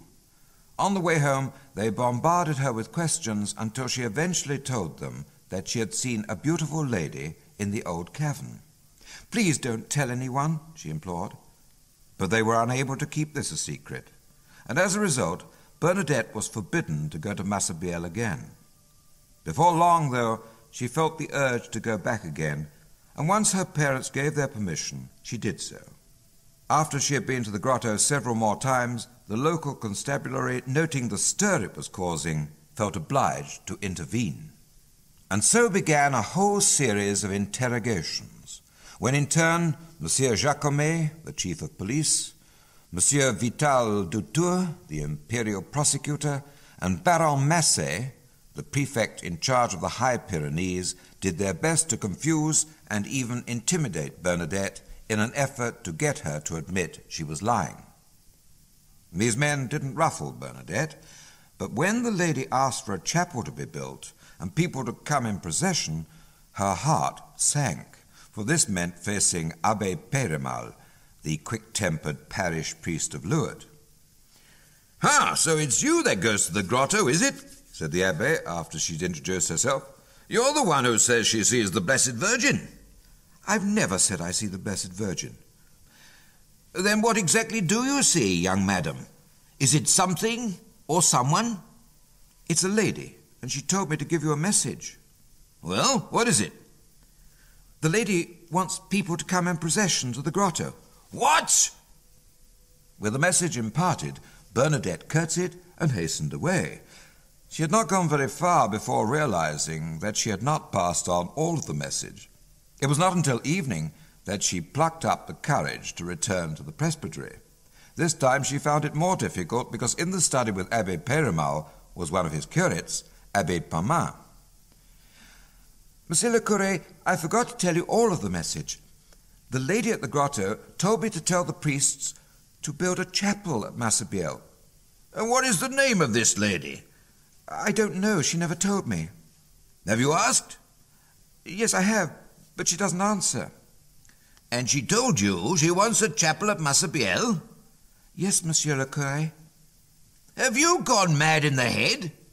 A lady standing on a rock? A lady you don't know who wants a chapel at the grotto? And you accept these messages, and we're supposed to carry them out?" "I'm just telling you, monsieur." "Ah, so you're a comedienne as well? Oh, really, you are quite ridiculous. You command me? Do you have the money for this chapel, eh? Bernadette emptied the contents of her pocket onto the desk. Just one rosary. "Listen, I want proof of all this. You tell that lady of yours I want a sign. Let me see now. Oh, yes. If she wants a chapel, tell her to make the wild rose bloom at the grotto." Bernadette smiled at the bewhiskered face. "Yes, Monsieur le Curé, I'll tell her." Picking up her rosary from the desk, she curtsied and left the room. But before the door closed, she popped her head back in and said, "Just a little one, monsieur." "What? What's that you're saying?" "Just a little chapel, monsieur." Bernadette did not hear his reply. She had already disappeared. The lady had asked Bernadette to go to the grotto for 2 weeks. Those 2 weeks were now up, and the girl stopped going. But the people did not. Although the Subaru family were kept under close observation by the police, life took on some semblance of normality. But now the press began to go to town. In the beginning, only the local Lourdes paper had reported the goings-on at Massabielle, but gradually the news spread until on March the 9th, 1858, all the great Parisian dailies carried the story. As a result of this, Baron Massé, the prefect, and Monsieur Dutour, the imperial prosecutor, came under fire from the Minister of Public Worship, who demanded exact information about these so-called apparitions. In a letter he said, "It is your duty to keep me informed of all religious occurrences." In reply to this, both men sent in reports, and at the same time stated that all necessary precautions had been taken to restore order. Monsieur Dutour and Massé also expressed the feeling that the incidents at Massabielle would die a natural death. But it was not enough to write reports. The harassed officials decided that something must be done, and so they sent for the girl who was causing all the trouble. And at the town hall, she was questioned first by Dutour and then by Monsieur Jacomet. When asked by one of them if she would go to Massabielle again, she replied, "I don't know if I'll go to the grotto any more. The lady didn't tell me."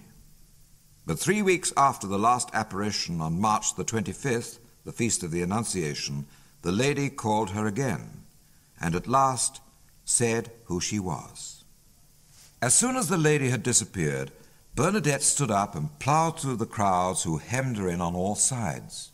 Murmuring to herself, and quite unmindful of everyone, Bernadette made a beeline for the town. Neither she nor her lips stopped until the presbytery was reached, and there she burst in on the astonished abbé. She said, "I am the Immaculate Conception." "What? What's that?" "Monsieur le Curé, the lady at Massabielle said, 'I am the Immaculate Conception.'" "What are you talking about? No one can have a name like that. You've made it up. Do you know the meaning of those words?" The girl shook her head. "Then why say something you don't understand?" "But I'm only telling you what the lady told me, and I've said the words over and over again so that I'd be sure to get them right." The abbé's temper died at once, but not wishing to show his emotion, he said abruptly, "All right, my child, go home now. I'll speak to you another time." Abbé Périmal had been taken aback by the news, but before he could decide what action to take, he was informed by Monsieur Dutour that the grotto was to be barricaded up. As the weeks went by, however, the townspeople repeatedly pulled down the wooden fences, only to see them put up again. And on July the 16th, 1858, the feast of Our Lady of Mount Carmel, the fences were very firmly in place when Bernadette felt an irresistible desire to go and see the lady. Avoiding forbidden ground and accompanied by one of her aunts and some friends, she went to the Ribert meadow on the other side of the Gare River. The sun had just set, and a few groups of people knelt silently saying their prayers, and no one noticed Bernadette in her dark-coloured hooded cape. She knelt and then asked someone to light the candle which she held, and all began to say the rosary. Bernadette looked towards the niche away in the distance, but only the upper part showed above the rough barricades. Her distressed gaze searched the area and came to a rest on the nearby bank of the Gave, where it joined the Savy stream. Her silent companion saw the kneeling girl's face turn pale, her skin go taut, while the brown eyes widened and became glazed. Later that night she told her family, "The lady was more dazzling and vivacious than ever before. The golden roses on her feet were brilliant. Her veil and hair flowed freely, and her smile was more loving than ever. We didn't speak. We just gazed at each other. I raised my hand to wave, and then there was nothing, only the darkness of night." In the weeks which followed, Massabielle was like a battlefield as gendarmes with swords drawn tried to control the ever-increasing numbers who defied the decree. Arrests were made, and fines imposed on those who took water from the spring, but it made no difference, and people still forced their way into the grotto. On October the 2nd, this state of affairs was at last resolved when the Minister of Public Worship informed the Bishop of Tarbes that he had spoken with the Emperor Napoleon III. "My Lord," he wrote, "His Majesty wishes that free access be given to the grotto. He also informs us that people are at liberty to use the water from the spring." The battle for the grotto, in which the Subaru family had taken no part, was over. During this time, they had quietly gone about their business. At the Grau Mill, where they had moved from the Cachot, Bernadette had a room to herself, but even so there was very little peace from the constant stream of visitors who plagued her with questions. Not only that, she was summoned almost daily to the presbytery so that different people could see and speak to her. These aggravations continued for many months, until, at the instigation of Abbé Perimal, who had become her champion, Bernadette was accepted at the hospice with the Sisters of Nevers as a boarder, and began her education in earnest. But the question now most commonly asked was, "Bernadette, what do you intend doing with your life?" Her reply never varied. Shrugging her shoulders, she said, "I really don't know what I'll do. But surely you must have given some thought to the matter. After all, you're grown up now." Nuns too began to call and did their best to interest her in their respective communities. "Why don't you become a Carmelite?" asked one. "Or a Trappist?" said another. But Bernadette kept her counsel, and for the next 2 years concentrated on her education. On September the 25th, 1863, something unexpected happened. Bernadette, as she usually did during school holidays, was helping out in the convent kitchen. Suddenly the door burst open, and one of the sisters, her face flushed with excitement, cried out, Quickly, Bernadette! Monseigneur the Bishop of Nevers is here. Go and ring the bell to announce his arrival."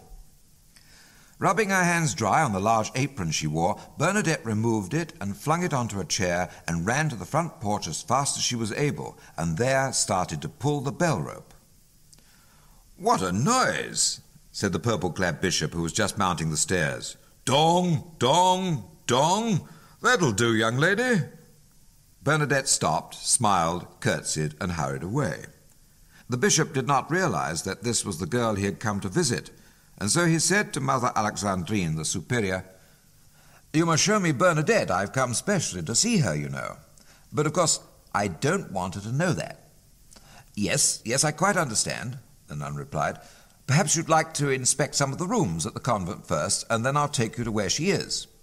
And without waiting for an answer, she led the way. The last call was to the kitchen. "There she is," whispered Mother Alexandrine. The tall, jovial man looked towards the chimney corner where the girl who had so recently been ringing the bell sat scraping a carrot. Without speaking to her, the bishop and the superior left the kitchen. Later, when lunch was over, he retired to the parlour and sent for Bernadette. "Come along in, my dear. Sit down. How are you? Are you well?" "Yes, my lord, I am quite well." "I am very pleased to meet you. Now, you're not to be afraid because I've sent for you. After what you've seen, why be afraid of me?" Bernadette relaxed, and the serious expression left her face. "Now, Bernadette, I want you to tell me all about the apparitions." She did so, and the bishop listened attentively. When she'd finished, he said, "And so, my child, what are you going to do?" "Nothing, my lord." "What, nothing at all? But, my dear Bernadette, you simply must do something in this life." "My lord, why is that? I'm quite at home here with the sisters." "Oh, yes, that may well be so, but it's not as easy as that, you know." "But why, my lord?" "Because you're not a sister, and it's absolutely essential for you to be one in order to join the community. Don't you see, as it is now, you're nothing, and at this rate, you will never last anywhere for long. You aren't a child any longer. Maybe you'd like to get settled in the world with a place of your own." She shook her head. "In that case, why don't you become a sister? You're happy with them, aren't you?" "Oh, yes, my lord, I am. But it's out of the question for me to be a nun. I'm poor. I haven't got any money for the dowry." "Oh, sometimes, my dear, these things can be arranged. Poor girls are sometimes accepted without a dowry." "But young ladies you take without a dowry are clever and quite capable of making up to you for not having money. Me, my lord, I'm a nothing, and I'm good for nothing." "Good for nothing? But I saw you in the kitchen a while ago helping Sister cook, and I noticed there is something you're good at. Oh, don't worry, you'll be put to good use. Besides, in the novitiate, they will complete your education." Raising her head, Bernadette looked at the bishop thoughtfully. "All right, now you think it over. Then speak to your confessor if you wish, but above all else, ask the Blessed Virgin to obtain from her divine Son the light and grace you need." The light and grace had come to Bernadette. It was now 3 years later, and as the bishop put the novice's veil on her and gave the name she would be known by in religion, her thoughts went back to the day when she first met the Monsignor in the kitchen at the hospice at Lourdes. Then she wore an old plain dress and a scarf over her head. Now she wore a veil and the graceful habit of a novice.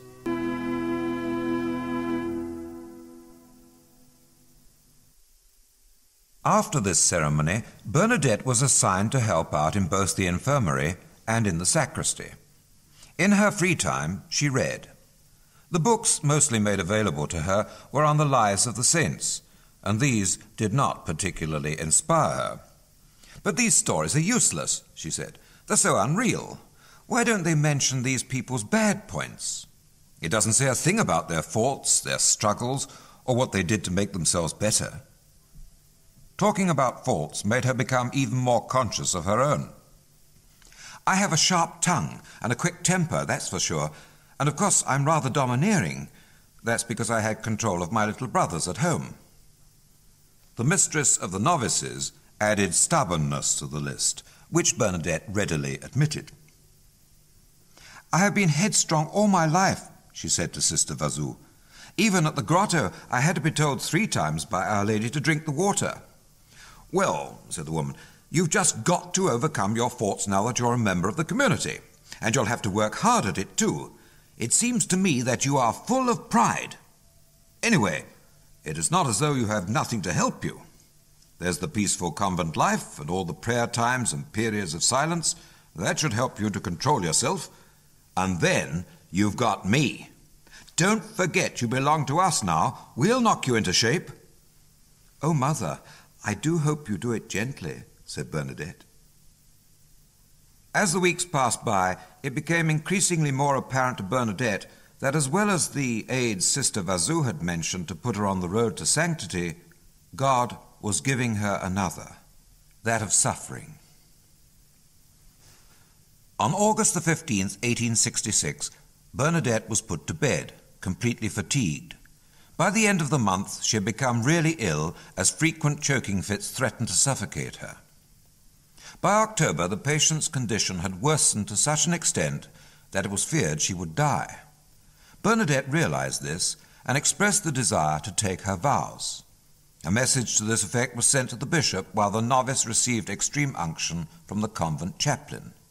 Both Mother Imbert and Sister Vazou attended the administration of the sacrament. Afterwards they left the sick room, and closing the door quietly behind her, Mother Imbert said, "The doctor said she will not last the night." "Heaven only lent her to us," replied the mistress of the novices. "Oh," she shook her head, "her soul escapes me." Just then the bishop came up the stairs and asked, "How is she?" "We're going to lose her." Mother Imbert opened the door, and the bishop went over to the bed. The girl had just suffered a severe hemorrhage. She was breathless, and already the signs of death were upon her. "The doctor is very concerned about you, my child. It seems that you might well be near the end of your life." "If that is so, then I am very grateful to God. I just want to die." "I'm told you wish to make your profession." "Yes, I do, but I haven't the strength to say the words."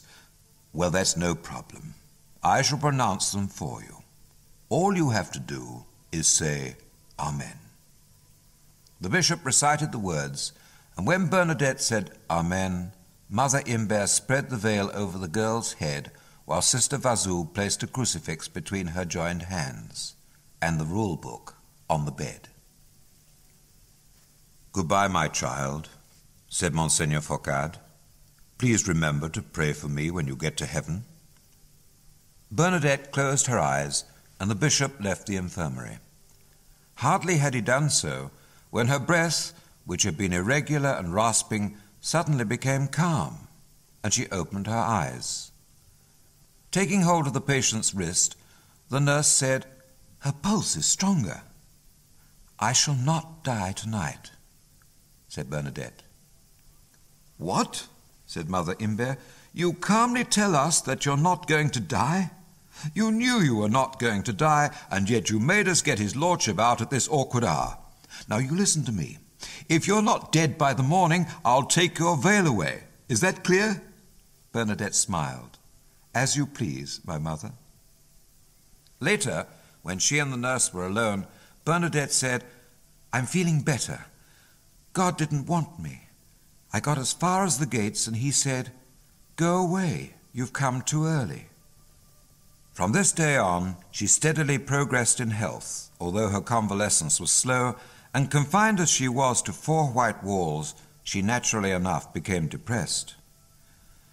But, as another patient observed, she fought her depression by helping others who were sick when she was permitted out of bed, and she read books and prayed a lot. Oh, how I loved to watch her praying. But most of all, I loved to watch when she received Holy Communion. It was then that I could see the great love she had for our Lord. She lowered her eyes, and her face was somehow transformed. Really, it was quite heavenly. Hardly had Bernadette recovered from her near-fatal relapse when she had another blow. News arrived at the convent of the death of her mother in Lourdes. Completely worn out from a hard life of work, poverty, and childbearing, Louise had died at the age of 41. So great was the grief and tears of Sister Marie Bernard when this news was broken to her, said one of the nuns, that she fainted. She felt that no one could ever take her mother's place. When she came round, however, although she cried a lot, her strong will reasserted itself, and she asked questions about her mother's death. Then she said, "Our Lady will take my mother's place. She wants me to love only her and to place all my confidence in her." When Bernadette left her bed in the infirmary and returned to the novitiate, Sister Marie-Thérèse Vazou, realizing that she could not shape this particular soul to her way, completely changed her attitude toward her. She felt that the young woman was full of pride, and so she immediately set about ridding her of it. To that end, Bernadette was singled out and humiliated to such an extent that one novice said to a companion, "How lucky I am not to be Sister Marie Bernard."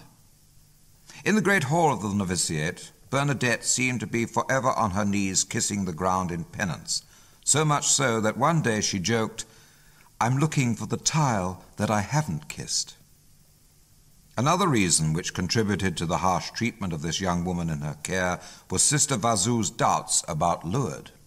To a visiting bishop she said, "Why did the Blessed Virgin choose to appear to such an uncouth and uneducated peasant rather than to a virtuous, well-educated woman?" Mother Imbert, too, had the same reserve towards Bernadette, and her attitude was much the same as Sister Vazou, though inwardly she loved this young novice more than any other, and could so easily have spoilt her. Sometimes, though, the Mother General's behavior was extremely exaggerated, as on the day of profession, when Bernadette was to renew her deathbed vows. Having made their vows of poverty, chastity, obedience, and charity, the novices went up one by one to the bishop and received their assignment. Then it was Bernadette's turn. As she knelt before the bishop, he turned towards the Mother General and said, "And what about Sister Marie Bernard?" "Well, I don't know, Monseigneur. She really isn't any good at anything." "Sister Marie Bernard, is it true that you are good for nothing?" "Yes, my lord. It is quite true." "But, my poor child, what are we going to do with you?" "I told you in Lourdes that I was good for nothing, my lord, and you said it didn't matter." Mother Imbert intervened. "If you like, my lord, we could keep her here and give her a job in the infirmary, even if it's doing the cleaning. And anyway, as she's always ill, this job will suit her admirably." "I would try my best," said Bernadette. The bishop gazed at the small figure at his feet, and then he said, "I assign you to the task of prayer."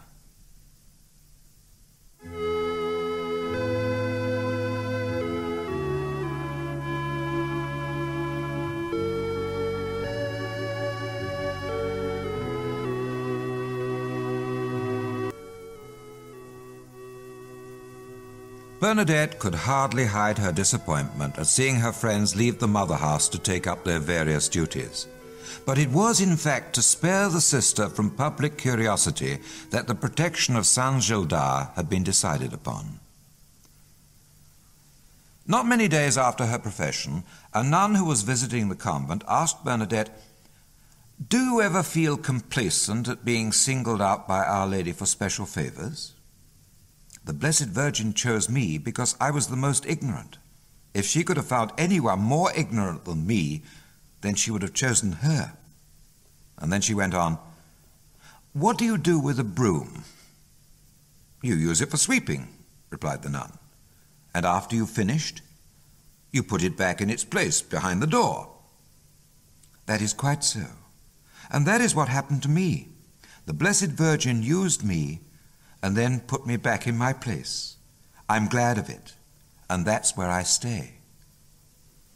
On another occasion, when speaking to a young novice, she said to her, "Humility is like a good perfume. Those who wear it are never aware of it." The manner of her life vouched for the genuineness of Bernadette's humility. Her one desire was to stay hidden, and she went to all lengths to avoid those who sought her out. On those frequent occasions, though, when she was confined to bed, it was easier for people to see her, as she could not run away. But not all visitors were as welcome as a young child named Madeleine, who was allowed into the infirmary. Seeing the sister in bed, the little girl stopped in the doorway, joined her hands together in prayer, and stood motionless. "Come over here, child." Madeleine did so, and after Bernadette had laid her hands on the little one's head, the child kissed her.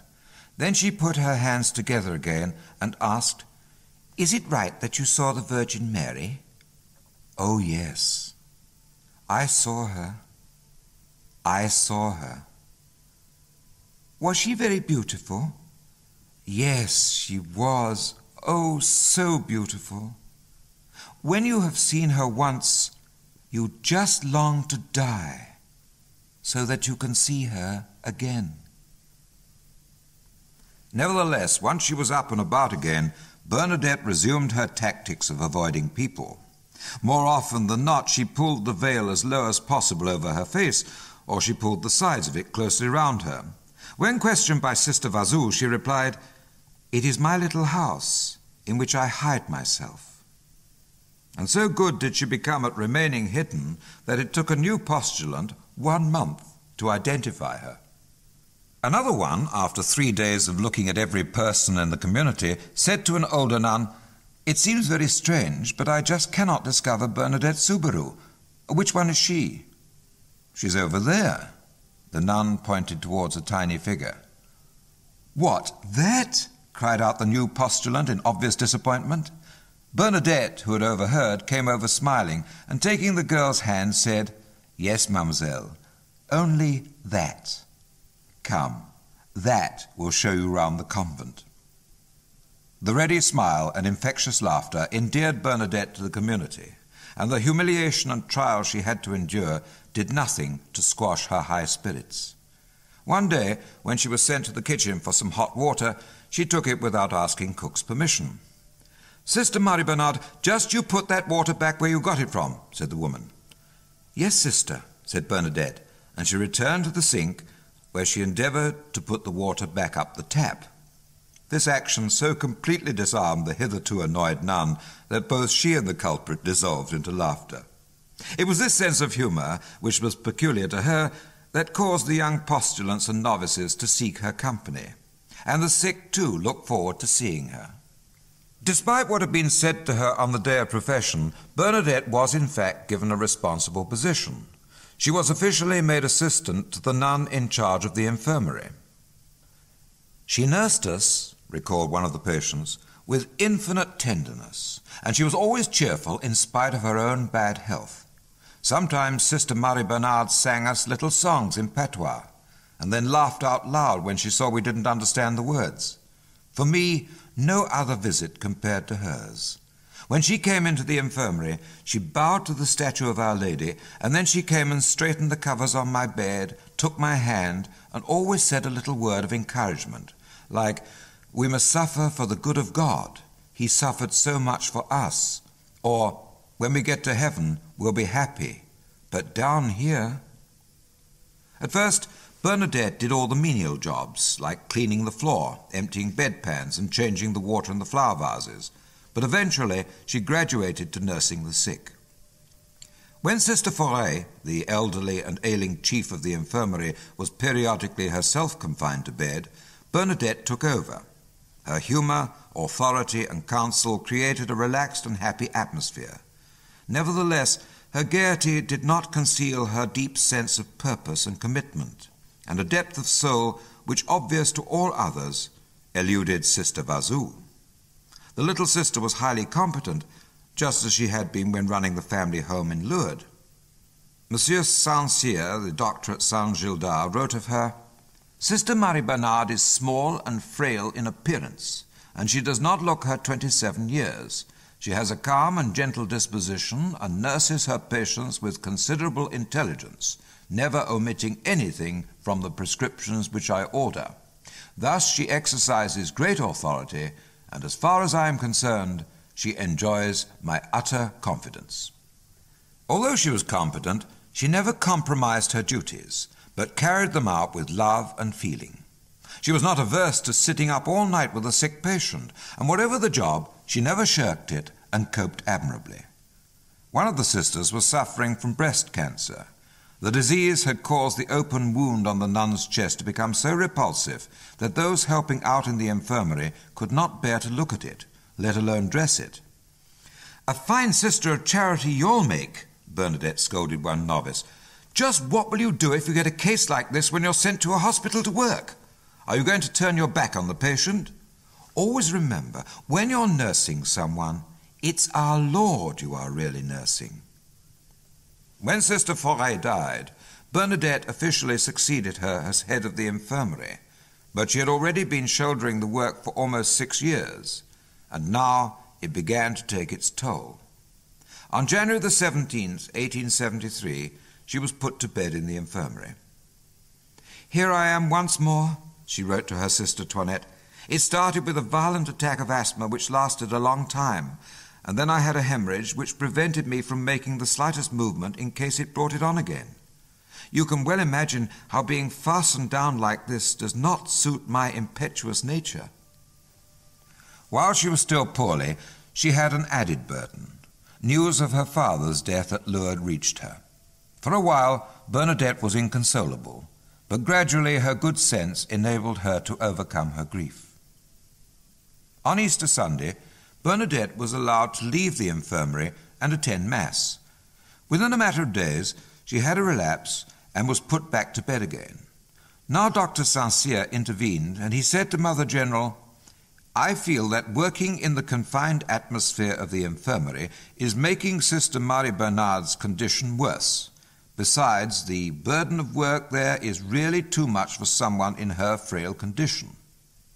And so Bernadette was transferred to the sacristy, where, as once before, she became assistant sacristan. "I know," said the Mother General, "how much it cost Sister Marie Bernard to leave the infirmary. She was very much loved, and her patients miss her a great deal." In the sacristy, the work was much less tiring and better suited to her health. And what did please Bernadette about the change of occupation was the close proximity of the chapel. And because she had more time on her hands, she was able to enjoy what her heart most craved, silence and solitude, which had been denied her in the busy infirmary. Those hours of silence she also shared with Our Lady, sometimes before her altar, and sometimes before her statue which stood in the convent garden. It was quite obvious to all the special place Mary had in this nun's heart. "It is as if the Lady of Massabielle had never left her," said one of her companions. When I asked her one day if the apparition had faded from her memory, she said, "Forget her? No, never." And putting her right hand to her forehead, she said, "It's there." And do you know, whenever she prays to the Blessed Virgin, it seems as if she still sees her. And if any of us ask her to obtain a favor, she always says, I'll go and ask Our Lady about it. And the sign of the cross she makes, it's so beautiful. It's like nothing I've ever seen. It's the same with the rosary. She says the Hail Marys slowly and with great feeling, and when she gets to pray for us sinners, she really emphasizes those words. Although Bernadette had more time at her disposal for prayer, she knew penance more than anything else would help to save sinners. In fact, so single-minded was she in this endeavor that when one of the sisters asked, "Do you pray for the holy souls?" she replied, "Yes, I do, but at least they are sure of going to heaven. I prefer to pray for sinners. They might perish forever." One of her biggest sacrifices was that of Lourdes. In order to help save sinners, she decided never to go there again, even though she had many opportunities. "I've made the sacrifice of Lourdes," she said. "I shall see Our Lady in heaven, and that will be better." And what a sacrifice this was. It meant that never again would she see the magnificent Pyrenean countryside, the towering mountains, the sheep on the hillsides, and the swiftly flowing Gave. It meant, too, not going to the grotto again, or visiting her parents' graves. And then there were her sister and brothers about whom she worried so much, and the redoubtable Abbé Périmal. His death on Our Lady's birthday, September the 8th, 1877, came as a great shock. "Sister Marie Bernard was in chapel," said Mother General. "When I broke the news to her, she let out such a cry. 'Oh, Monsieur le Curé, Monsieur le Curé, oh, Mother, I must go outside, that's where I'll find him.' And she tottered out of the chapel to pray for him in the grounds." This man, of whom many years earlier she had been afraid, had become her dearest friend, and from the day she heard of his death, she felt that her own was not far away. To one of the novices she said, "When you hear that I am dead, pray hard for me. Otherwise, I might frizzle in purgatory." 20 years had passed since Bernadette had seen the Mother of God at Massabielle, and 12 years since she entered the motherhouse at Nevers, and she felt conscious of entering the final phase of her life on earth. She had been in bed for a year, and now had trouble in digesting and retaining food, and besides this, a tumor had developed on her knee and was causing considerable pain. On her better days, the nun was allowed up for a while, and when possible, on Sundays and feast days, carried into chapel for Mass. During the autumn of 1878, Bernadette prepared for her permanent vows. Each year she had renewed them, but now publicly she was to make them for life. The ceremony took place on September the 22nd, the feast of Our Lady of Sorrows. It was around this time that Bernadette began to suffer mentally. As she considered her life, so she believed herself to be unworthy of so many privileges. "It is painful not to be able to breathe," she said, "but to suffer from inner torment is dreadful. I'm afraid. I've been given so many graces and favors, and I've made so little use of them." Her agony went so deep that she even believed that her spiritual life was collapsing, and that as a nun she was a complete failure. So her torment continued. And then, on December the 8th, the feast of the Immaculate Conception, she went to chapel for the last time.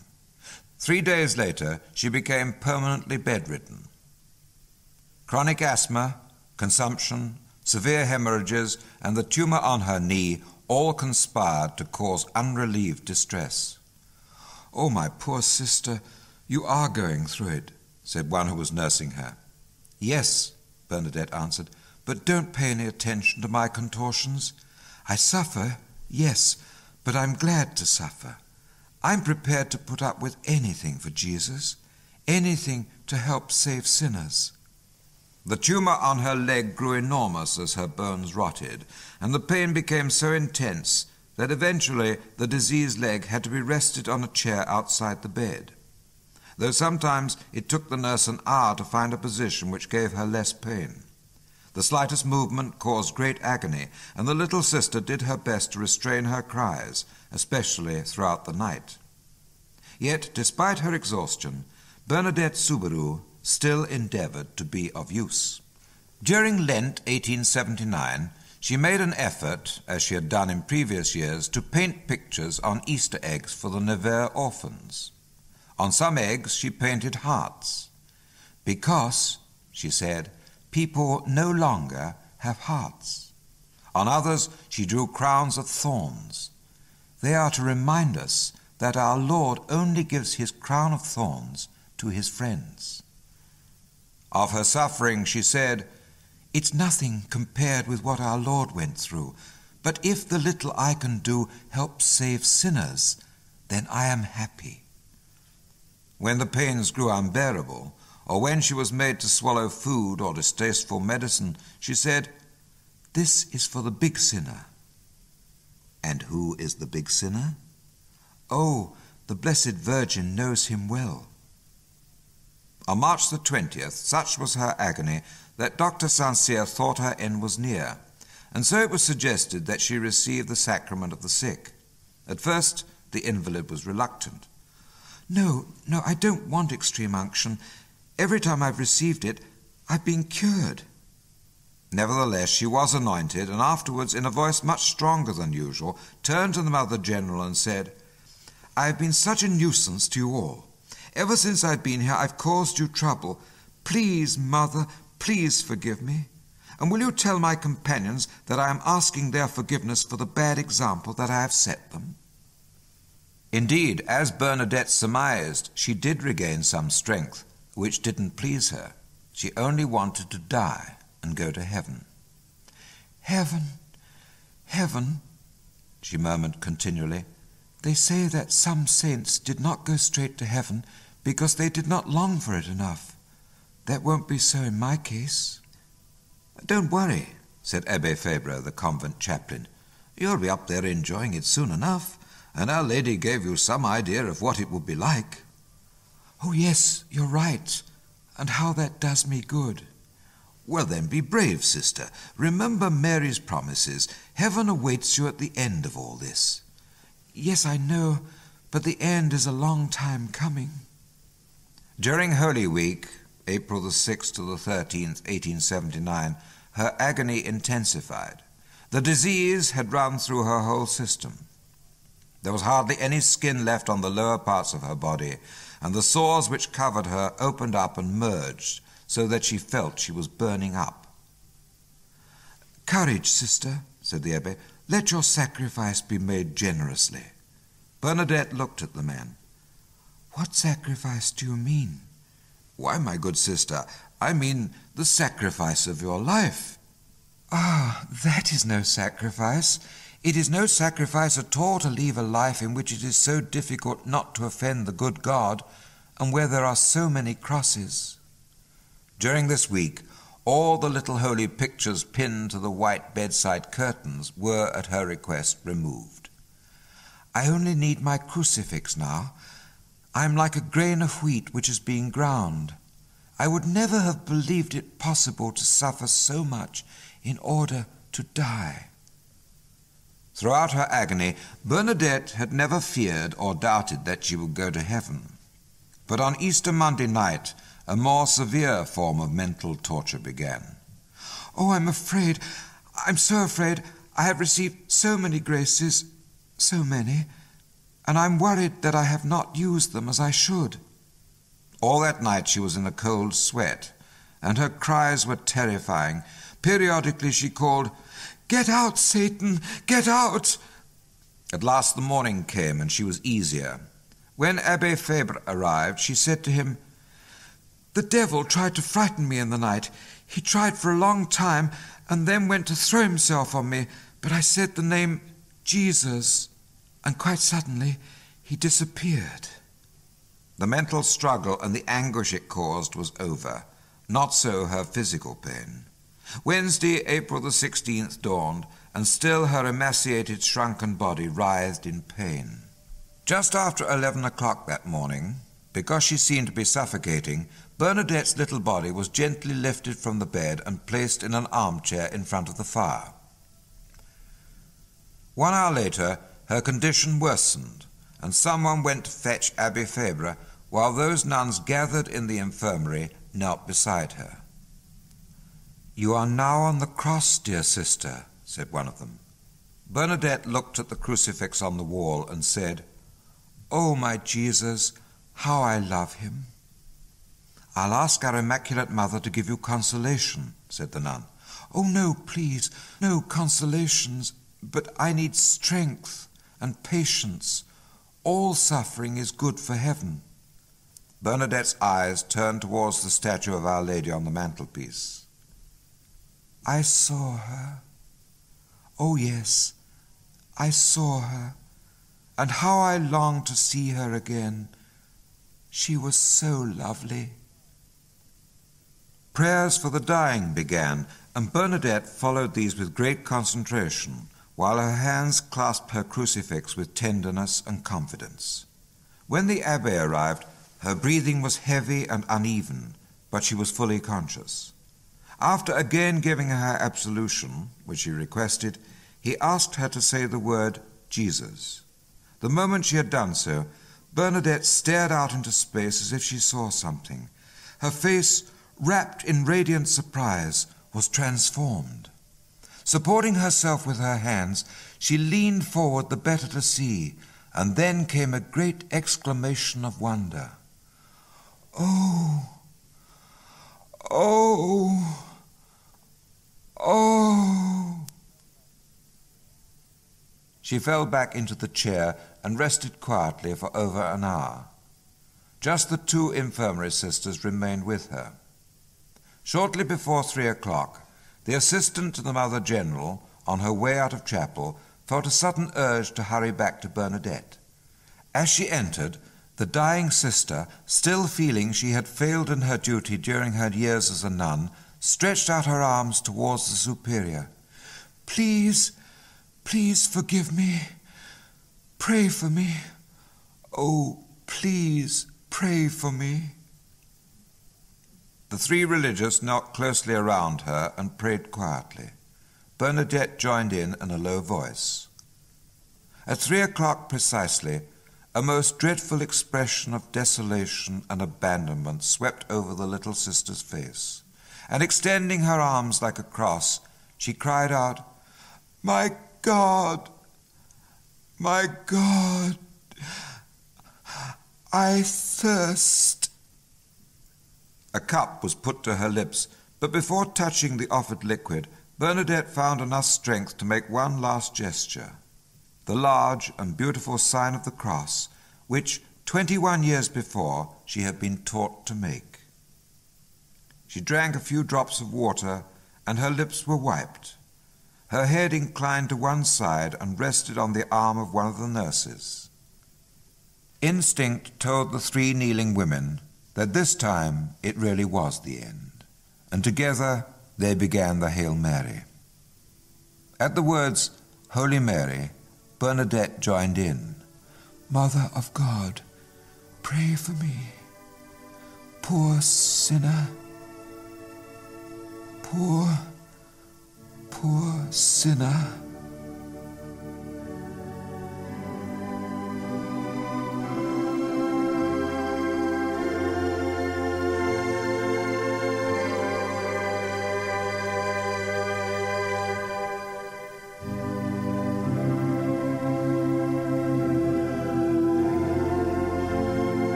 Then she was gone. Gone to the one she longed to be with. Gone to the one to whom 21 years before she had waved a sad and poignant farewell while kneeling in the Ribert meadow which overlooked the barricaded cavern. On that day, the lady had looked more vivacious and more lovely than Bernadette had ever seen her. She was ringed in light, and everything about her shimmered in dazzling splendor. From her free-flowing veil and hair to the golden roses on her feet, and her smile was all loving. So indelible was the memory of the beauty of Our Lady that Bernadette, many years later, in her sick bed at the convent of Saint Gildard, could still say, "When you have seen her once, you just long to die, so that you can see her again."